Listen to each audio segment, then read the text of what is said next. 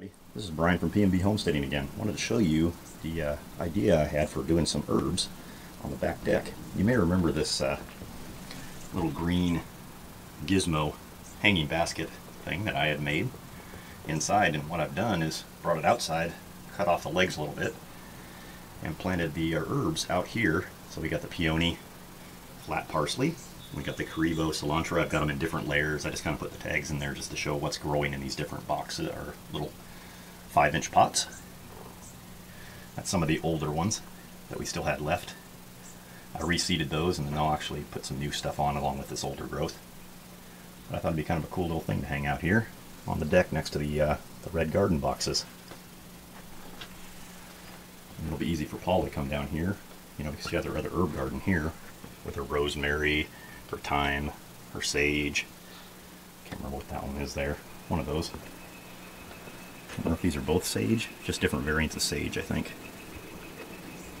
But she'll have her other one over here. She can just come and harvest off the parsley and cilantro for making our dressings.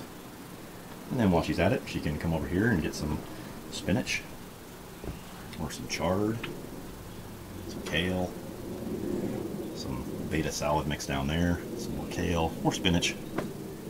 So this is basically a nice little garden boxes for salad greens.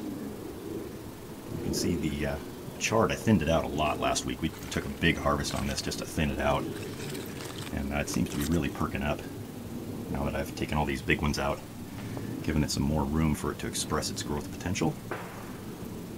And that hot weather we had kind of burned a little bit of these spinach leaves, so hopefully we'll be able to get some more spinach out of here before the really hot weather hits.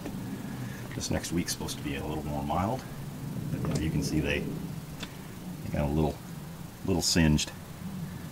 But you can see the new growth because we've had some cooler weather the last few days, really starting to come in, starting to pop in there. So that should be good to get some more spinach. All right, well, this has been Brian from PNB Homesteading. Hope you guys have a great week. Talk to you again. Bye.